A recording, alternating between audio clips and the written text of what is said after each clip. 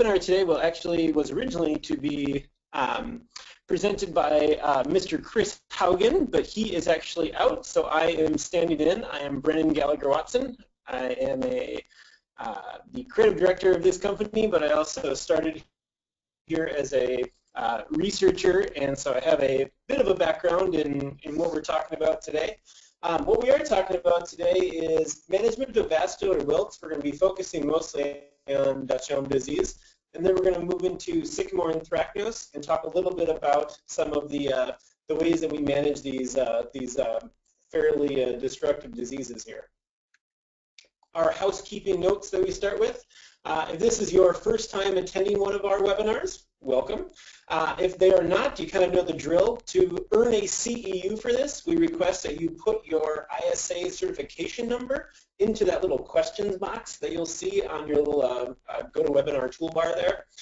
If you have questions throughout the presentation, what you'll do is actually type them in there as well, and then sometimes we catch up with the questions at the end, but oftentimes we just follow up with folks after, because usually they're more involved than something we want to type back to you.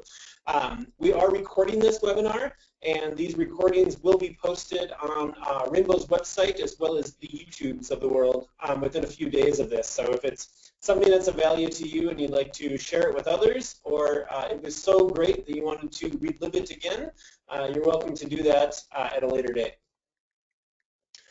What we're going to be talking about today, like I said, is mostly about Dutch elm disease and Sycamore and Anthracnose. And what we're going to be kind of trying to focus on is how do we know that a tree is a good candidate for treatment? What are our treatment strategies and sort of our expectation of results? If there's other cultural practices that go along with these, most of these types of problems we're talking about aren't just, oh, we'll inject it with this fungicide and boom, the problem takes care of itself. We'll kind of talk about how the management protocols have a multi-pronged approach to them. And at the very end, I'm going to touch a little bit on the kind of the more, real-world side of getting out into the field and doing this.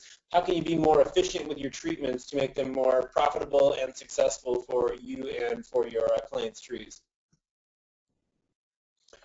So first, like I said, we're going to talk about Dutch elm disease. Dutch elm disease is, in my experience, probably the most impactful plant healthcare problem in North America, without a doubt. It's probably when I tell people what I do, Dutch elm disease is one of the easiest ones to get a nod out of them, like, oh, I've heard of that. Not everybody's heard of, like a walnut canker. But Dutch elm disease is one of those you can lead with and people know what you're talking about. So Dutch elm disease was first introduced into the United States in the 1930s. They actually know specifically where the location was. It was a furniture manufacturer in Cleveland, Ohio, that had actually imported some logs from France, unknowingly were already infested with both European bark beetles as well as the Dutch elm disease fungus. So that was in 1930. By the 1970s, it had spread across the country throughout the range of the American elm, and by the mid-1970s, it was estimated to have killed 77 million trees. And now it's basically found throughout the range of the American elm. As I mentioned earlier, it is a fungus. My little toolbar thing keeps popping up here. So it is a fungus, Ophiostova novaomi. It's changed names several times, but that's the one that we're going with for now. That electron scanning microscope picture you see there, that's a real close-up of basically what's at the very tip of these little pycnidia here. So at the very tip of these things, these gold little structures there, those are actually the spores. So they're picked up by beetles and vectored from tree to tree by these bark beetles. Now what it's doing to the tree is the fungus itself causes a response in the tree that gums up the water conducting tissues, causing the wilt symptoms that we see. So the tree looks like it's dying of drought in midsummer. Think of it kind of like a stuffy nose. Like when you get a stuffy nose because of a reaction to like breathing in ragweed, it's not like ragweed pollen is gumming up your nose. It's your body's response to it that's causing the stuffy nose. It's very similar to what's going on with Dutch elm disease here. Is it's not the fungus itself that's actually slowing down the flow of water in the tree. It's the tree trying to stop the fungus. It gums up its own water conducting tissue. So basically, like I said, it's the host's response that's actually causing the issue, not the fungus itself. Why is Dutch elm disease such a big deal? Is, go back 50 years, just about every suburban community in the country, if an elm could grow there, this is what they looked like.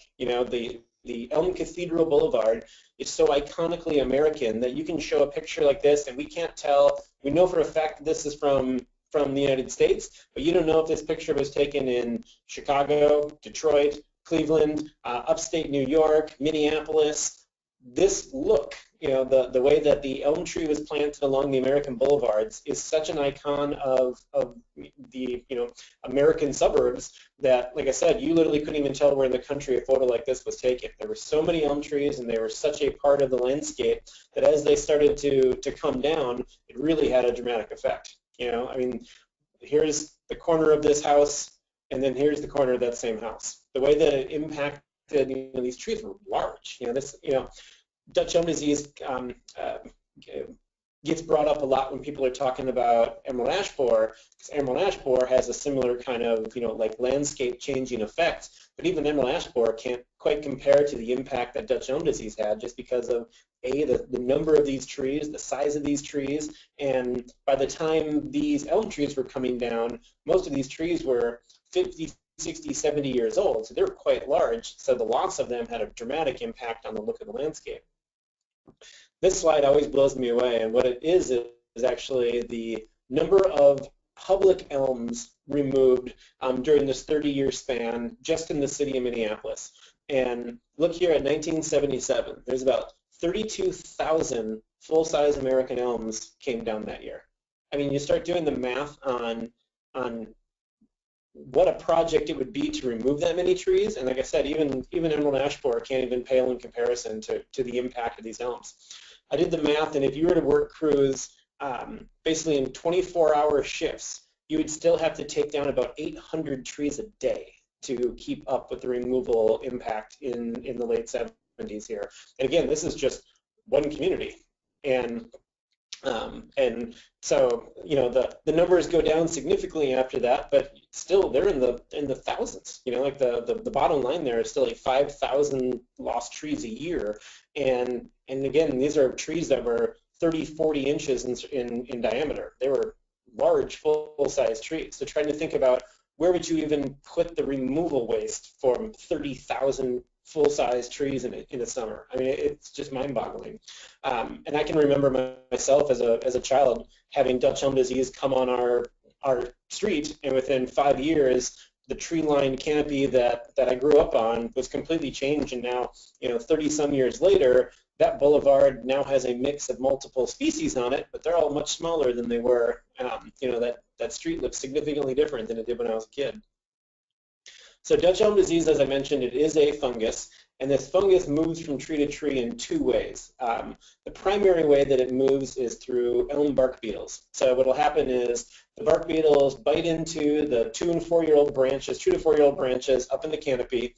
The disease gets introduced, the fungus starts to grow, and then the tree becomes weakened, and basically it's advantageous to the bark beetles because as the tree is weakened from the fungus, it's now a more suitable house for the beetles to raise their young in. So the beetles and the fungus kind of have a symbiotic relationship where one's getting spread from tree to tree by the beetles, and then the beetles get the benefit of the tree being weakened and becoming a more suitable habitat for them. The other way that it can move is elm trees in close proximity, like a lot of other species, will form root grafts together. So because this is a physically growing fungus, it can literally grow through the root system of one tree into the root system of another and take down that tree. So we can actually, just by looking at where the symptoms are appearing on the tree, we can know how that fungus got into that particular tree, right? And if you look at those numbers on the bottom, about 9 out of 10 trees that die of Dutch elm disease get it via what we call overland transfer. So basically they got it by a bark beetle picking up spores from an infected tree, and bringing it to a healthy tree, biting into it, and starting the process. It can grow through the root systems, and we'll see when we talk about management in a bit. There are times where the fact that it can grow through root systems can be a pretty significant challenge for managing this in the urban forest.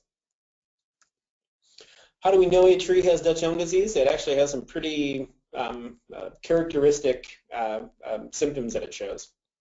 So after a beetle were to bite into the canopy here, the fungus begins to grow. Like I said, the response we see from the tree happens a little bit after. So as the fungus is growing, the tree is trying to react by gumming up its conducting tissues to try to slow down the growth of the fungus.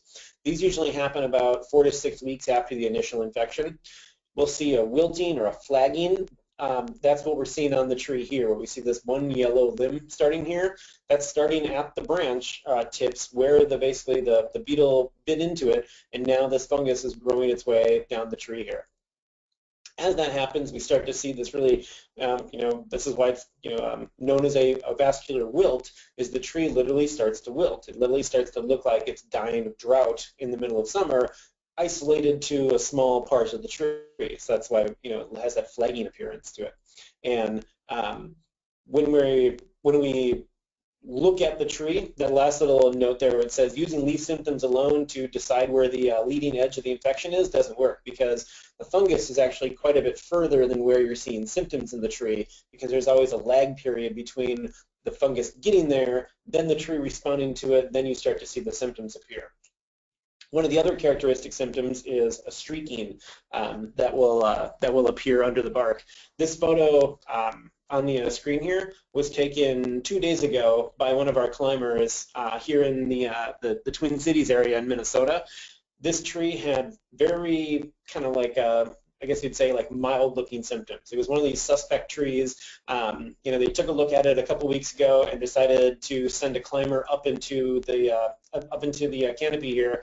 And even though the tree didn't have these really significant wilt symptoms quite yet, you can actually already find the streaking appearing. And the streaking, again, is a host response to it. So the streaking you see there, this brown lines, that's not actually the fungus. That's the tree trying to stop the fungus. So you can see how small that little twig is. So this tree might be a candidate for what we're going to talk about in a little bit. Try tracing, where we can actually cut the fungus out of the tree. But oftentimes, by the time we see the fungus actually causing this effect on the tree, it's often too late. So our management protocol, finding this, I just said, a couple of weeks ago, we observed a part of a tree that looked suspect. So we went back and checked it out, and turns out this one did. And that leads to the second part of the management protocol, which is prompt sanitation. Literally getting diseased trees out of there has actually been very successful in a way of slowing down the progression of the spread of the disease, because basically if there's no infected trees around for a beetle to pick up the fungus from and bring it to another, that can really help reduce the amount of disease that we have in an area. Isolation is the process of physically separating the root grafts between an infected tree and a healthy tree. And tracing, which is a process we'll touch on a little bit here, actually that's going into a diseased tree and physically cutting the fungus out of the diseased tree. And then protection, which is going to be, in this case, using macroinfusion with Arbortect to basically prevent the fungus from getting started in the tree to begin with. We'll cover all this here in a second. So sanitation, like I said, it's pretty straightforward. Here's another one of these pictures of what the impact of this was in the, I think this photo is from like 82 or 83. And just look at the size of those trees. I mean, again, the amount of wood debris just to find the space for all this stuff. I mean, it's remarkable. And obviously, in 30 years, our PPE has improved greatly, from the shirtless, hulky guy removing a tree there. But yeah, every tree on this block was an elm tree. As Dutch elm disease came in, every tree on this block was lost in a short period of time. Isolation is the process of physically disrupting root grafts. So depending upon the situation, most commonly we do come in with these like a ditch witch type of trenchers like that. We use a vibratory plow that cuts about 3.5 to 4 feet deep between these two trees. And these are the situations where we actually still do this frequently. I mean, we were literally on a property just last week here in Minneapolis doing this, where one neighbor had a elm tree that they've been protecting for years. Adjacent yard has an elm tree that was not protected. That tree got Dutch elm disease. Homeowner didn't remove it promptly, and the city didn't remove it promptly. So that tree now is a standing dead elm tree. So the neighbor who has been protecting their elm tree hired Rainbow to come out and do a trench between the two for just this reason. That, as we'll see, even though the Arbortect fungicide is very effective against preventing Dutch elm disease, it only protects against beetles bringing it to it. It will not protect against the rootgrass spread.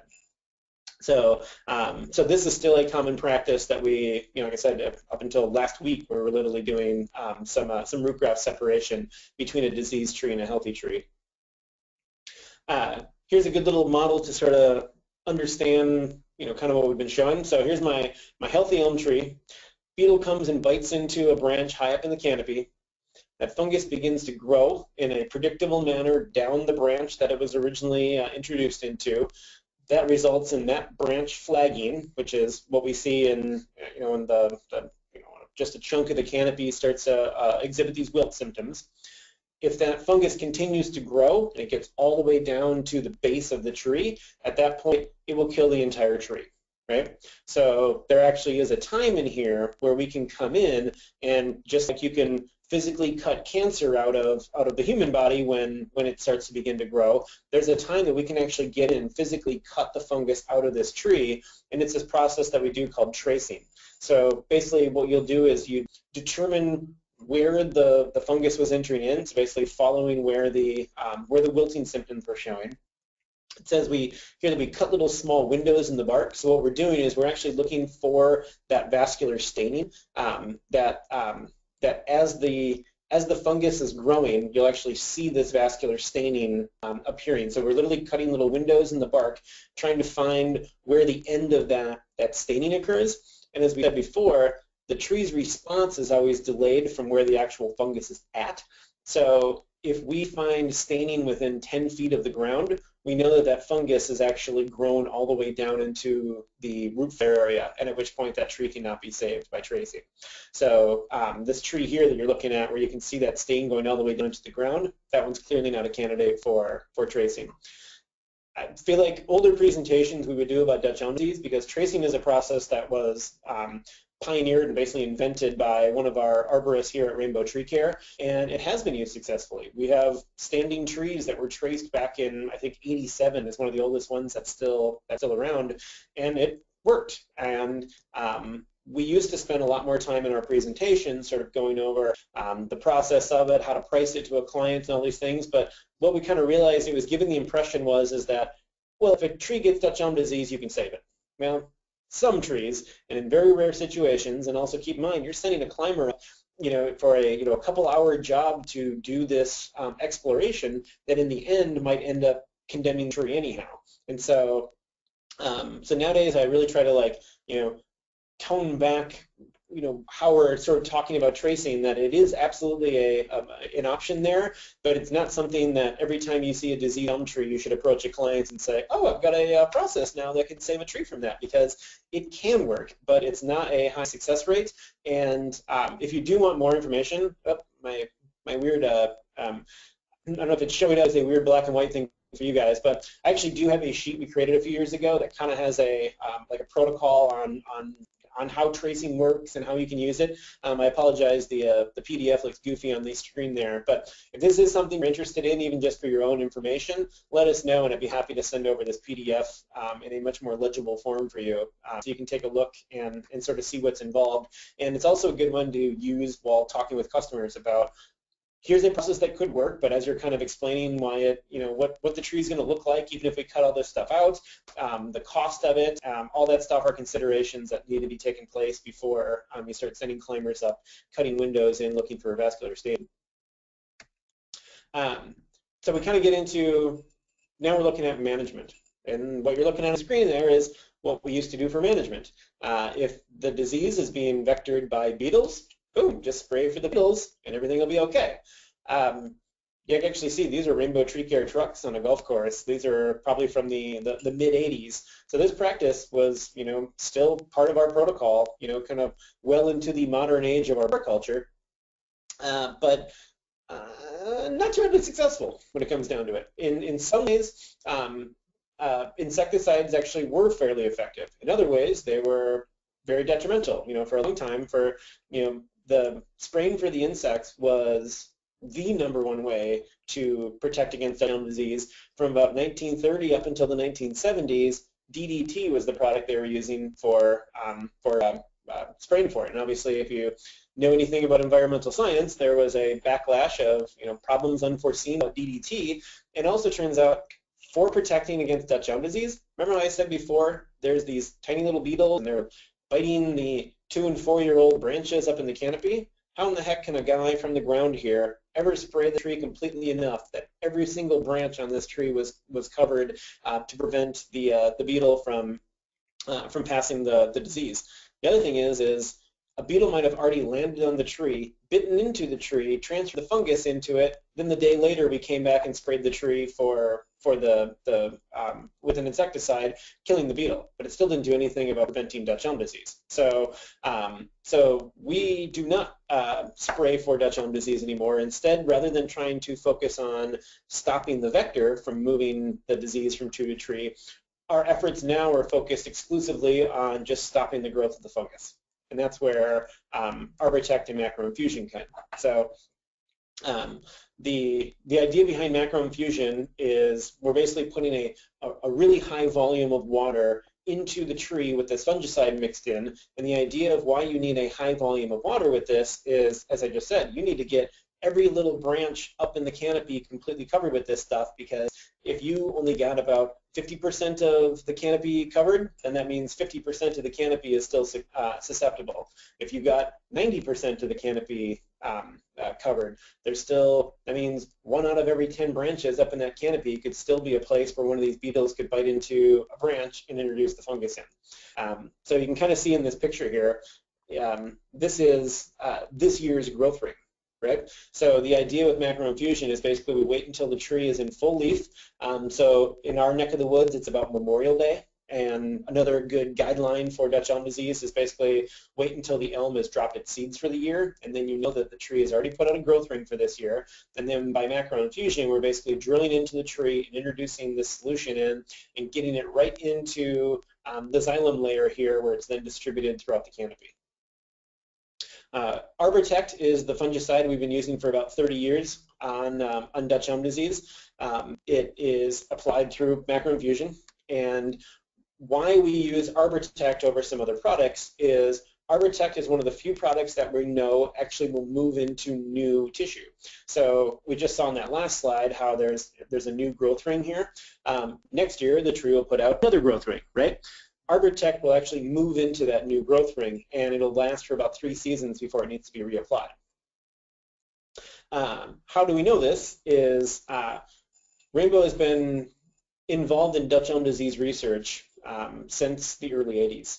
And what you're seeing here is actually up in the canopy, different trees treated with different products at different rates at different time of the year, mixed with different volumes of water, and then we actually went in and physically injected the Dutch elm disease fungus into the plant to try to mimic what it would be like if a beetle was introducing this, and evaluated which of these products was actually lasting and were the most effective. So we would actually come back, we'd treat a tree with multiple products and then come back over several years and keep inoculating it with the fungus to see how long the product was lasting in the tree and seeing which ones of these were most effective.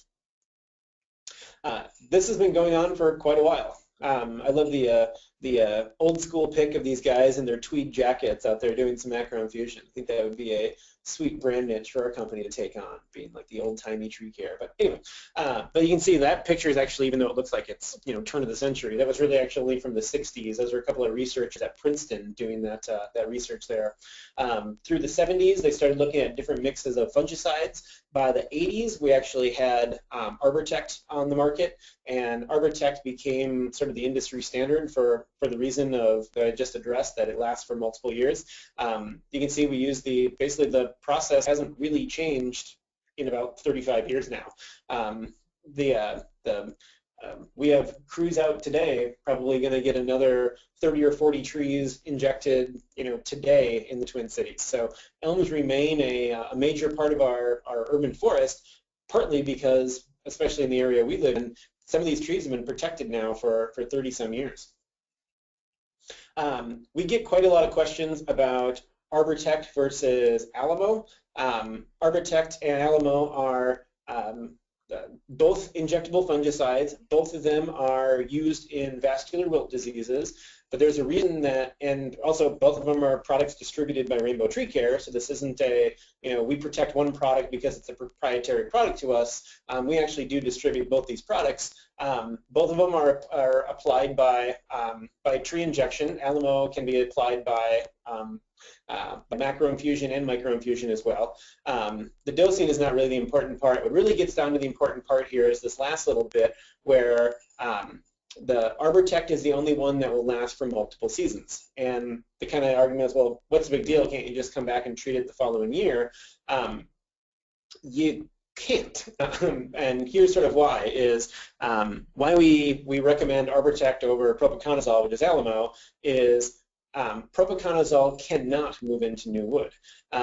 And so, as we just said, the beetles are feeding way up in the canopy on these young branches. So if I inject the plant with a product that lasts for one season, by the time the tree is in full leaf the following season, the beetles have actually already been out for several weeks. And so by the time we would actually be able to go in and do a treatment on this tree the following season, the beetles could have actually already transferred the disease to it.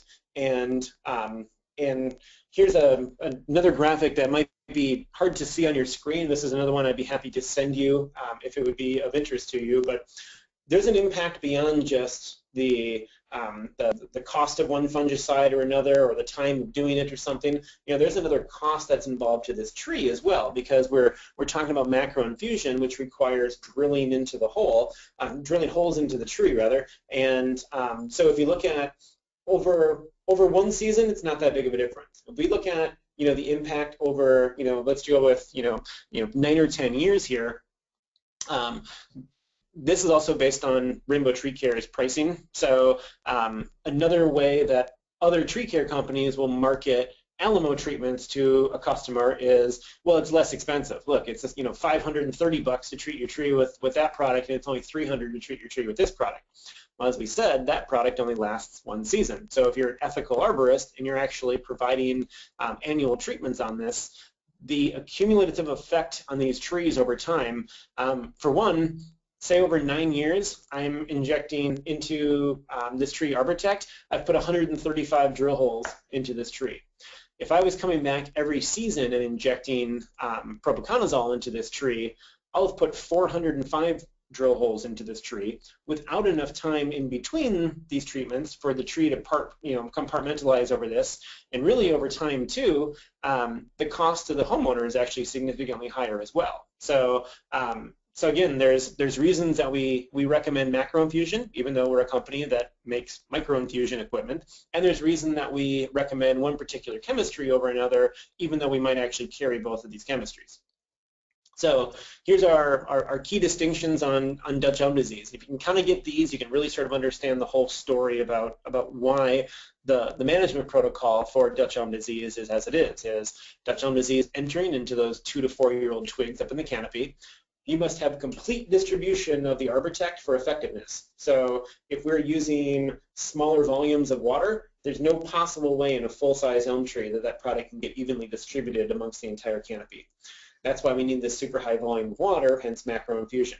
And the product needs to be reapplied every 3 years. So if these steps are followed, as I kind of alluded to earlier, around town here that have been Rainbow customers for over 30 years. So they're on their 10th cycle of macroinfusion treatments. The plants are doing just fine. They haven't decayed out from the bottom. They're not about to fall over because too many drill holes have been put into them. And some of these trees have gone on to be very large, very successful looking plants. You know, there's golf courses around here that have hundreds of elm trees still left, full-size elm trees that are 100 years old now, that survived the major wave of Dutch elm disease through the 70s and 80s, and are still kicking today because they're under protection. And like I said, our applicators and our team have been rigid about following the same protocol for managing these trees for this many years.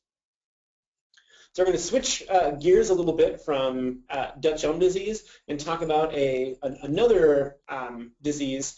This one, rather than affecting elm trees, of course, Sycamore anthracnose infects sycamore trees. Where I live in Minnesota, sycamores are few and far between. They're sort of out of their host range here, or they're sort of out of their native range, and yet we probably still have a small, there's probably still thousands of sycamore trees here in the Twin Cities. I'm always surprised to see that these trees have Sycamore anthracnose here in the Twin Cities. I'm thinking, it's crazy that throughout the range of the host, the disease will be there as well. So Sycamore anthracnose, if you've ever seen it, it's pretty distinctive on a sycamore tree.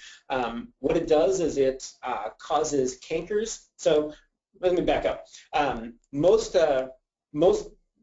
foliar diseases that are classified as anthracnose diseases, anthracnose is sort of a class of type of infection we see on a tree. And anthracnose isn't like a taxonomic family. So there isn't like every anthracnose is related to each other. Anthracnose is sort of a general term we use for different foliar or fungal diseases, right? So Sycamore anthracnose sort of differentiates itself from other anthracnose diseases in that it doesn't just affect the leaves. We actually have a problem that happens with Sycamore anthracnose where the fungus itself starts in the leaves, grows down into the twig, and on the twig it causes these cankers. Those cankers become the source of more spores coming out and reinfecting more leaves on it. So over time, the trees look worse and worse, and it actually starts causing witches brooming and such that we'll see in a little bit that really start to affect both the aesthetics of the tree, the structural integrity of the tree, and also weakens them significantly, so they become more apt to suffer from other secondary diseases. Decay is already an issue on sycamores, and now you introduce a disease to it that's furthering its weakening condition, basically helping the decay fungus really start to grow and take off there. So like I said, Sycamore anthracnose is a little bit different than other anthracnose diseases for this reason. And as we just said, it spends most of its life cycle in the branch of the tree. And when you see a full-size infested tree, or infected tree rather, I keep screwing up my infected and infested today. Basically, Sycamore anthracnose is found where you find sycamore trees, right? As I mentioned, where I live, right about here, you can see we're out of the native range of sycamores, and yet sycamores are still planted as landscape trees here. And actually, even one of our climbers at the very first slide that was up, our guy Paul Shanke, who has the big burly beard, who is in the background of that title slide, he has a very large sycamore in his backyard, and that tree has Sycamore anthracnose. And it's amazing because there probably isn't another sycamore tree within 10 miles of his house, and yet it has Sycamore anthracnose. So again, any foliar diseases are obviously distributed by wind. So if the wind is blowing there, there's a good chance that you can pick up the disease there as well. So what type of plants does it affect? The biggest one is, of course, the American sycamore. The London plane trees tend to be a little bit more resistant to it, as well as the Oriental plane tree. Sycamore, or California sycamore, is also very susceptible to this. So you really see this disease very prominently sort of through the mid-Atlantic into Pennsylvania, into Ohio, and then really again in California. So in California, it became it's enough of an issue where I actually, when I'm out there from a distance, I use the witch's brooming effect on the sycamores is how I can identify that it's a sycamore from a distance. Just from its silhouette, you can tell because it's that common on them. Like I said, the way that enters the plant is by spores landing on the leaves. They germinate on the leaf. The fungus begins to grow inside the leaf, and that's where you start to get these necrotic spots developing on the leaves. And as the there's my little, look at that fancy graphic explaining what I just said. So the spores enter through the leaves there, and then, well, the spores enter on the surface of the leaf, then it grows, and as it's growing, you can follow the line there and starts to grow into the twig where it sets up and starts to form these cankers. So this disease has a couple different stages to it. They're sort of identified as the leaf blight stage, the twig blight stage, the bud blight stage. Rather than getting into too much of that, you can kind of understand basically the process of what's going on. It's really we have the disease more or less starting on the foliage and growing its way into the twigs. Once it grows its way into the twigs, by the time that happens, we actually start to see defoliation starting on these trees. So the tree will leaf out normally in the springtime. Infection period occurs, and by midsummer, these trees are dropping leaves left and right. And because of the cycle of this disease, and actually the way that sycamores grow, they actually start to refoliate later in the year. And a lot of times that's actually when we recommend doing our treatments for these. So basically, if you didn't get in the early part of the season, we basically tell you to wait until the trees begin to refoliate. And at that point, the tree, you're setting it up for success the following year, and then also we're getting conditions where the macroinfusion treatments go quite a bit faster. If you try doing them in the middle of the summer when the trees look the worst, they're going to be very slow uptake times. And trust me, I've spent some long hours sitting next to a sycamore tree that was not moving at all.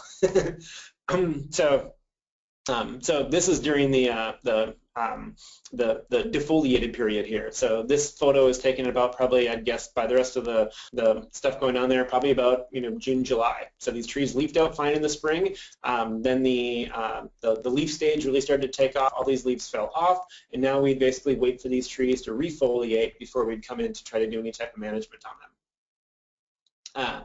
The twig blight stage is really the most sort of destructive part of Sycamore anthracnose, and why it differentiates itself from these other foliar diseases like, for example, oak anthracnose or ash anthracnose.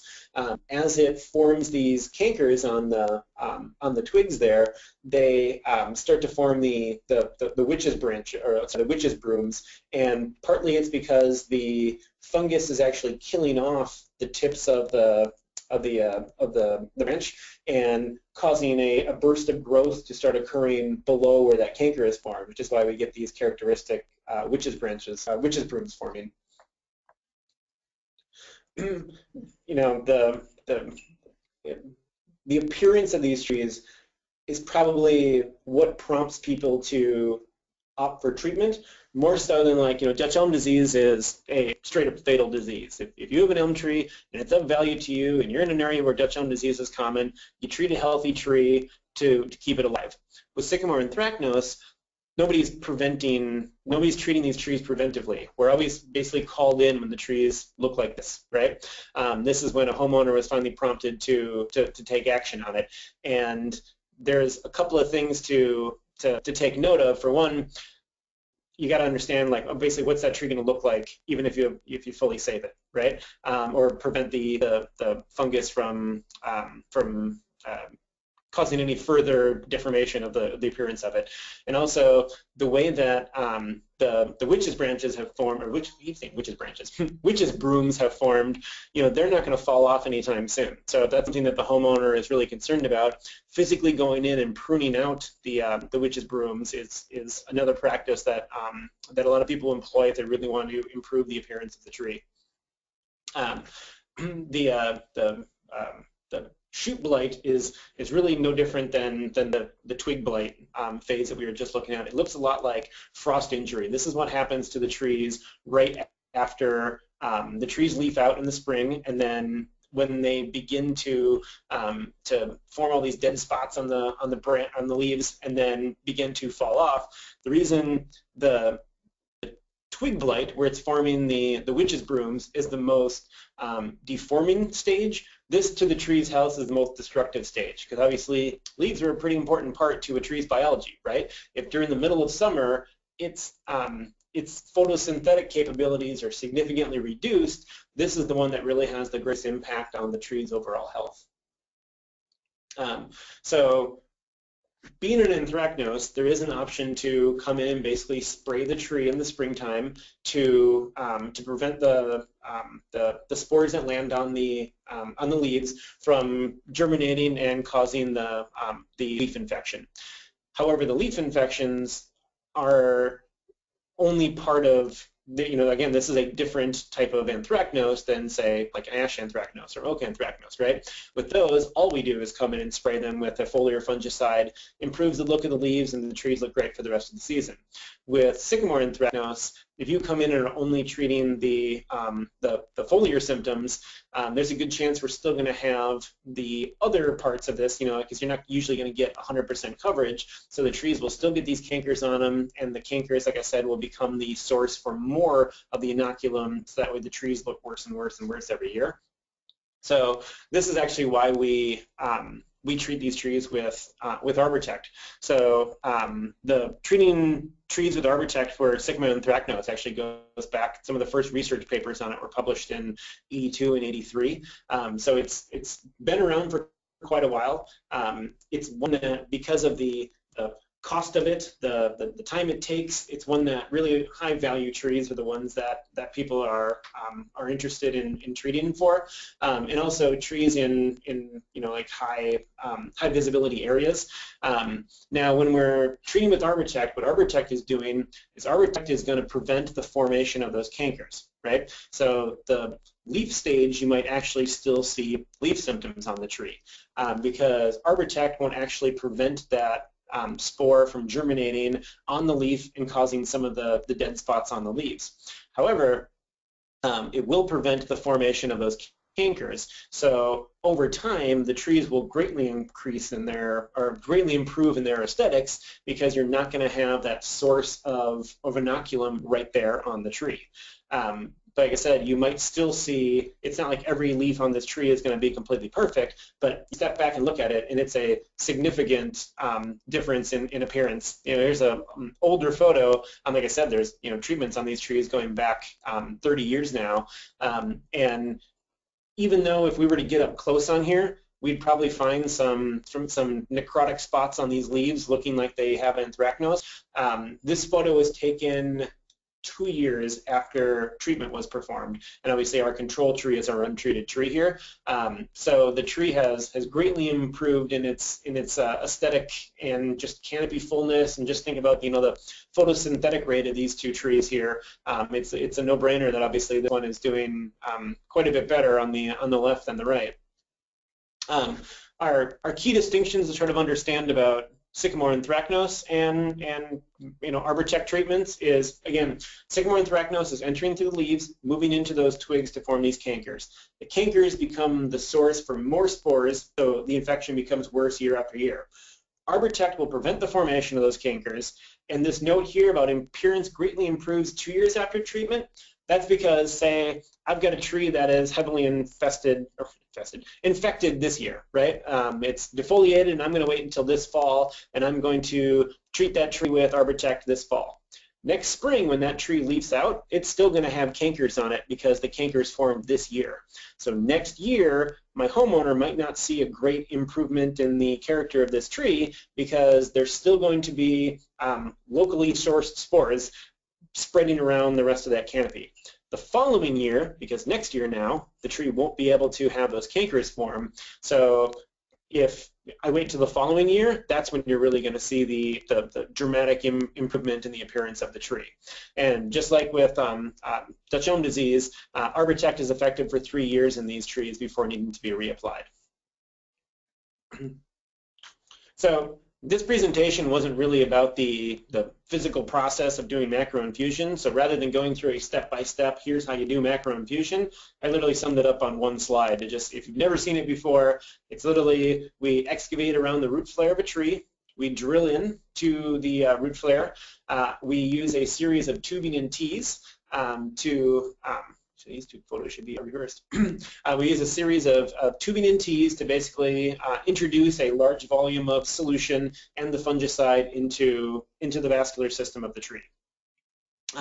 We do have, if you're interested, we do have training videos and application guides on macroinfusion. But like I said, the point of this presentation today wasn't to get into the nuts and bolts of the different steps of macroinfusion. But in case you hadn't ever seen it before, I'm going to set up at least one slide. So switching gears a bit from how we do disease management, this is more about how we actually do the operations of sending crews out to do these treatments en masse. So if you're just doing one tree at a time, you basically show up and do this. But most of the time, our crews, like I said, we've got I think 6 crews out today doing macroinfusion treatments. How we do this, Rainbow Tree Care does probably more macroinfusion treatments than just about anybody in the country, including some of the big national organizations or national companies. And partly it's because we've been able to find a way to make the efficiency of it work, where we hire a whole bunch of college kids basically for the summertime. We send them out in teams, and the teams always have 2 vans. So what these guys will do is, you can see this is the first job of the day. There's a tree down on the boulevard here, and there's a tree up here on the property, and then I believe there was 2 trees in the backyard of this property as well. So pretty typically what these guys will do is they'll show up 2 vans to the first job site. Oftentimes it's 3 people and 2 vans. So these guys will show up to the first job site, and everybody will get that tree set up. As soon as these trees are going, 2 of the team members will hop into one of the vans and drive to the next job site. They'll start getting that job site set up. And as this person cleans up, finishes up his macroinfusion treatments, he'll swing by and pick up the second person, and that third person's already moved on to the next job site. So we kind of do this leapfrogging approach, and by doing this, we have a system where basically these teams of 3 people can do anywhere between 8 and 12 full-size trees in a day, and that's how we're able to keep the labor costs low enough where we can treat enough of these trees in a season where, like I said, we can actually be profitable at this, and create an environment where we can treat as many trees as possible. Rainbow, probably, I think this year we're treating something like 2,300 elm trees alone, and then you start counting in all the other type of injection treatments we're doing, like our, of course, ash tree treatments, our oak wilt, and come fall time, doing chlorosis treatments as well. So, so setting it up this way, this little graphic here just gives you a real, rough idea of how basically having more than one set of application equipment can greatly increase your productivity. So you can see if basically I've got one application kit, I do my setup, and I start my macroinfusion. When you start the macroinfusion, depending upon the tree, it's anywhere from 45 minutes to 1 hour and 20 minutes to actually inject all that solution into the tree, and then do a cleanup, and then get to your next job site and move on. So if we're doing this leapfrogging approach, we can basically get one tree set up and then go on to the next tree and get that tree set up. And now we've got a couple more, you can kind of see, as we add number of kits, we can add to the number of jobs that a crew can get done in a day. Like I said, this would be our crews of 3 people in 2 vans are getting, like I said, anywhere between 8 and 12 trees completed in a day. So it greatly increases your profitability per man hour by being able to not just have crew members sitting around waiting for an hour to then move on to the next job site, have them sit there and wait for an hour. So due to macroinfusion, we always keep somebody sitting at the job site. This isn't the kind of thing you ever want to walk away from. So this isn't one of these where you can just set it and come back 3 hours later to come pick up your stuff. We always have a person sitting there. Those people sitting there, they read books and they read magazines, and these days they look at their phones. But another big thing they're doing is they're also communicating with any homeowners. People stop by all the time and go, "What you doing?" And so our staff is trained to how to explain what they're doing for the elm tree in a 2-second conversation with a guy out walking his dog. So not only are we out there in the community helping protect the trees, but our staff is actually out there helping advocate for why you'd even want to do this and what's the process, and people are interested in it. So in its own little weird way, our elm crews are actually one of our best marketing tools, because there's a guy just standing there next to a tree, and people pull up, roll down their window and go, "What you doing?" So having staff members that are, informed about what they're doing and being able to communicate with folks, it's a great little marketing tool, as well as being able to, to efficiently get these trees treated so that we can remain profitable on it. So if you are interested, we actually have some posters that were created that we still have quite a few of them left. So I can either email one to you, or I'd be happy to send you these.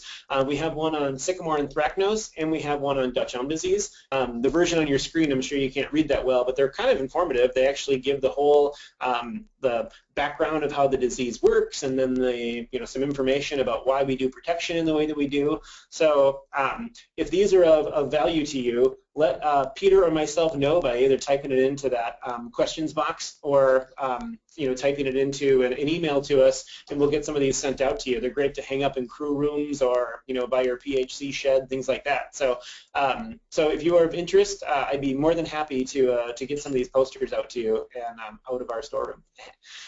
So with that, I'll actually do a quick plug for our next upcoming webinars. The next two coming up are good ones. The growth management tools to help trees is coming up Tuesday of next week, and talking about air spades and improving soil and root health is going to be next Thursday's presentation. So hopefully you guys are finding these of value to you beyond just getting a free CEU. Hopefully they're stuff that you can take some information from and help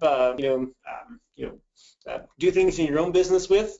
We really enjoy putting these on, so we appreciate people's feedbacks as well. So if there's things you'd like to see, topics you'd like to see, or ways that you think we can improve these presentations for you on your end, we are delighted when people reach out to us, even if they're all just criticisms about what they'd like to not see again next time. We absolutely love getting any kind of feedback. So check out the upcoming schedule on treecarescience.com and get yourself registered for those.